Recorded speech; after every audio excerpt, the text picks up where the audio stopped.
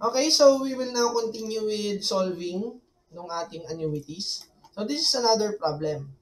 A man inherited a regular endowment. Ibig sabihin, mana o 100,000 every end of 3 months for 10 years. So 3 months. So every quarter yan ha. Every quarter. So ilang months meron sa isang taon? So you have 12 months in a year. So ilan payments ang meron ka in total?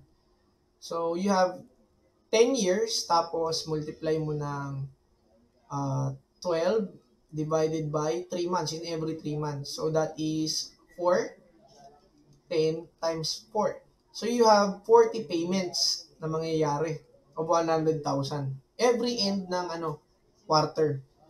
So translate ko na kagad or sinolve ko na kagad yun. However, he may choose to get a single lump sum payment at the end of 4 years. So, in the end ng 4 na taon, gusto mo nang kunin lahat ng pera mo. Okay? How much is the lump sum if the cost of the money is 14% compounded quarterly? So, meron ka ng quarterly compounding.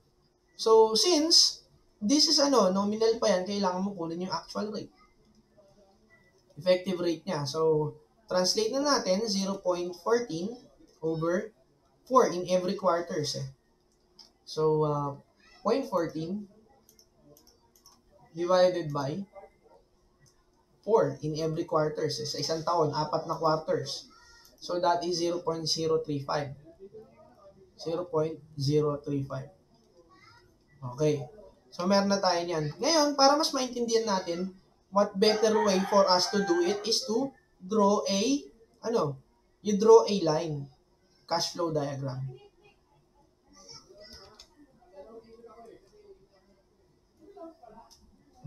Okay. So, cash flow diagram. So, at 0 year, babayad ka daw ng, in 4 years, gusto mo siyang gawing, lump sum.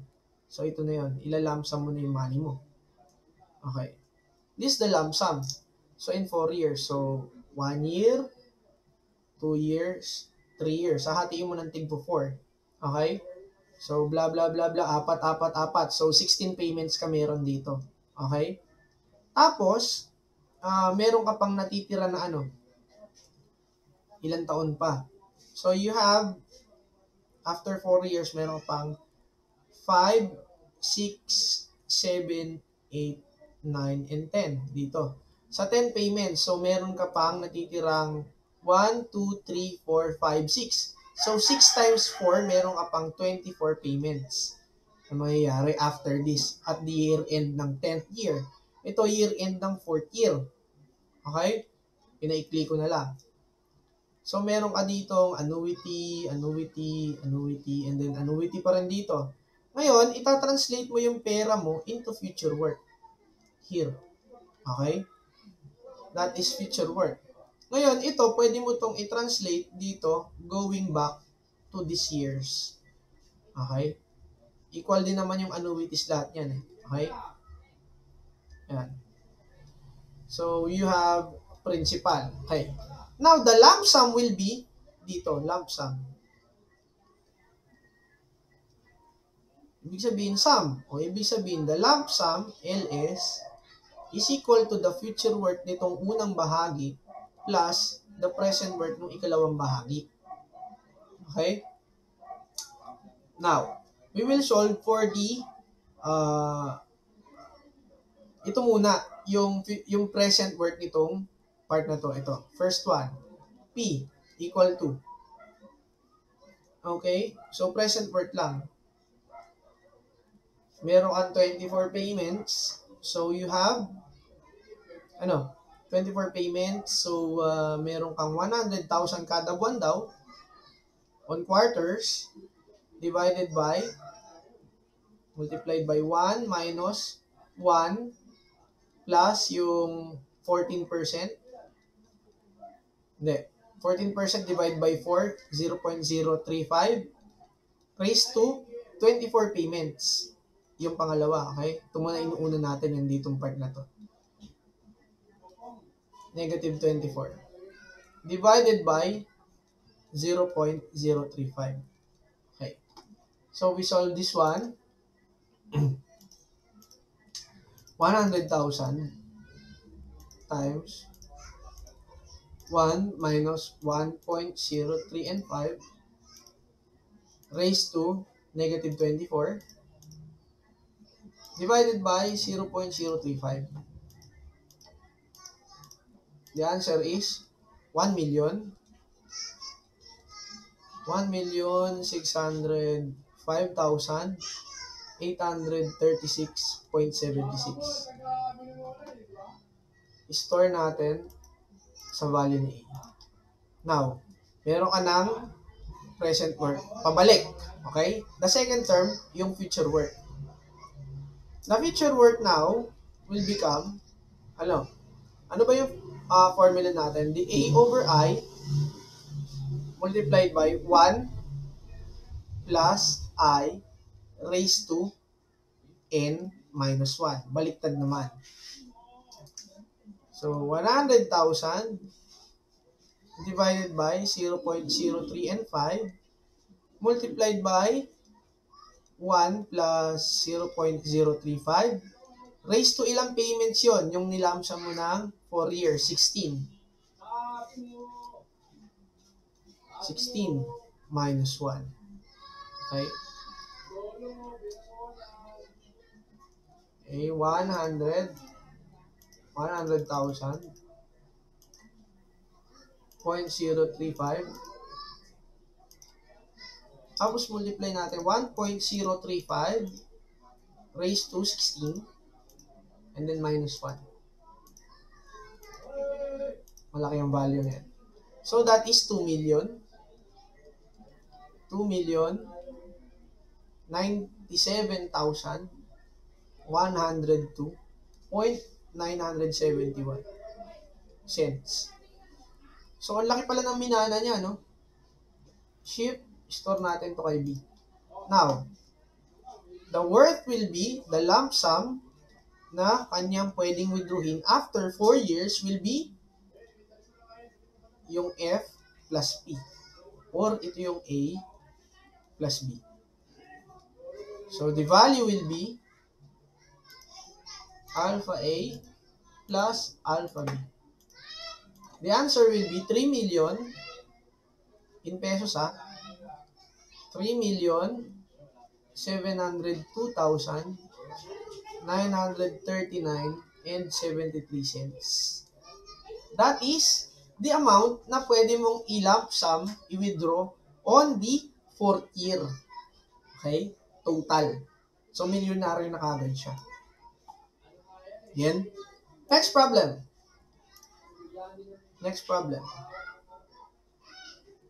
A house and lot can be acquired with a down payment of 500,000 pesos.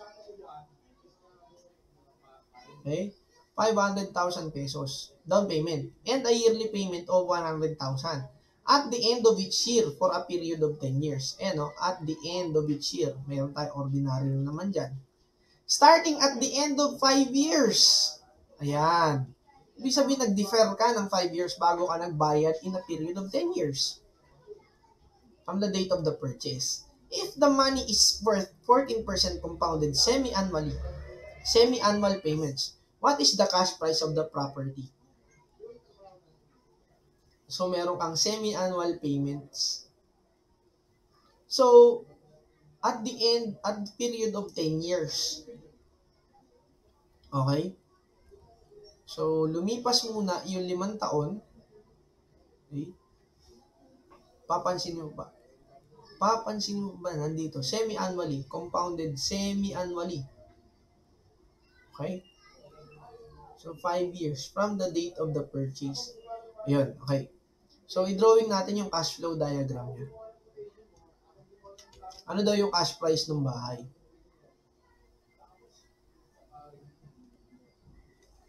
Yan.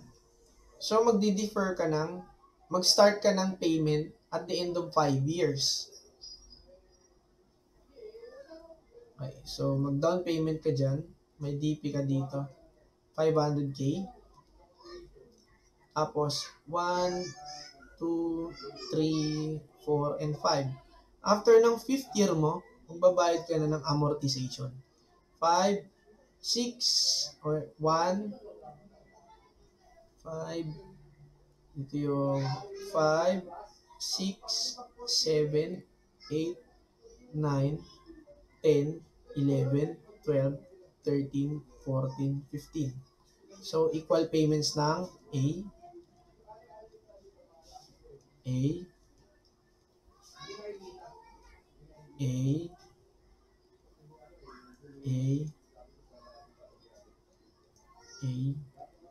Okay, kumpletuhin ko lang muna. Medyo mahirap mag-drawing gamit ang tablet. Kasi nakatingin ako sa TV. Tinitignan ko yung screen pag nagdo-drawing. A and A. Ngayon, tingnan nyo ha. This one is an ordinary annuity. Itong buong to. Pwede ko siya i-translate ng present worth. Okay? P2. And then after translating yan, itong buo, pwede ko i-translate so that deferred period ng P2. P1. Ayan. Lalabas ko yung down payment. Ayan. Cash price. Okay? P2. Now, isolve muna natin. Tignan nyo ha. Baliktarin ko nga ito. Dito ko na una. Okay? Dito ko na una. So, this will be the P1. This will be the P2. How will you solve for P1? P1 is coming from an ordinary annuity. OA. Okay? Yung P2, paano mo sa-solve? Di ba yung P2, pag ibinalik mo, para siyang present worth. Para siyang present worth. Ayan, kunin natin muna yung P1. P1. Okay? Semi-annual payments. Ayan, compounded semi-annual. If money is compounded semi-annually. I think this is compounded annually. Dapat to compounded annually, hindi semi-annually.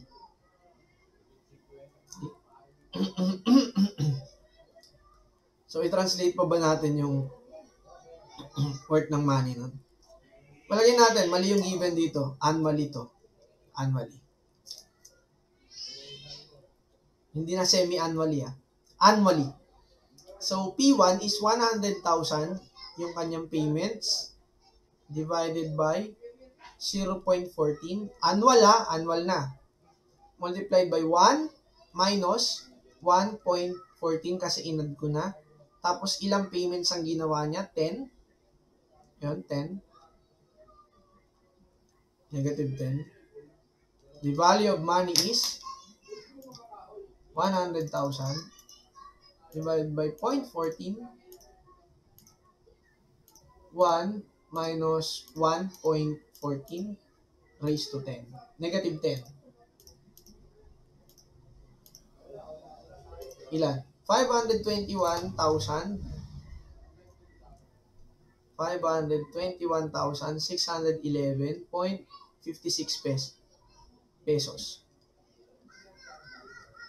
Ngayon, ito yung ating principal na pwede nating masabi the future worth nung deferred period. Okay, pabalik eh. Okay? The future worth of the deferred period. Ngayon, makukuha natin si P2. P2 will become, parang ito is future worth. Okay? So, P1 over 1 plus I raised to yung deferred period. Ilan ba yung deferred period dyan? 1, 2, 3, and 4. Saka ka lang nagbayad. So, the deferred period X is 4. Yun. So, 4. Okay, P1, 521,611.56 divide by 1 plus 0.14. Same lang naman. Raised to 4. Store ko muna itong value nito kay A para hindi na ako magta-type ulit. So, recall A, 1.14 raised to 4. So, the value of the money, okay, P2 will be equal to 308,835.92 pesos. Now, hindi pa po yan yung sagot. Kasi ang hinahanap mo dito is the cash price. And the cash price of the money Okay, kinuha mo lang kasi yung future worth nito eh. The cash price of the money is the down payment plus the balance. Which is your balances is ito. Okay? So the down payment is 500,000 plus 308,835.92. O, di-add na lang natin ng 500,000 dito. So you can now have the cash price of the house. And the cash price of the house is 808,835.92 pesos. Okay? That is for problem number 4. Last problem. What is the accumulated amount? Okay? What is the accumulated amount? Pag sinabi accumulated, my friends, it is in future worth. Accumulated eh. The sum. Okay? Amount of the 5-year annuity. 5 years. Annuity paying 6,000 at the end of each year. O di ibig sabihin, ordinary annuity again. Compounded annually at 15%. So, future worth. Okay. Ilista na natin A over I multiplied by 1 plus I raised to n minus 1. The annuity is 6,000 pesos divided by compounded annually 0.15 multiplied by 1 plus yung I 0.15 raised to ilan? 5-year annuity minus 1. So the answer will be, this is quite a short problem. Saglit lang isinusolve. So 6,000 0.15. Okay? Tapos 1.15 raised to the 5th power minus 1. The answer will be 40,454 pesos. 40,454.29 pesos. And that wraps up yung discussion natin pagdating ng annuities. And for the last problems, I will require you to answer this one. Okay? For your assignment. And that will be all for today. Have a nice day.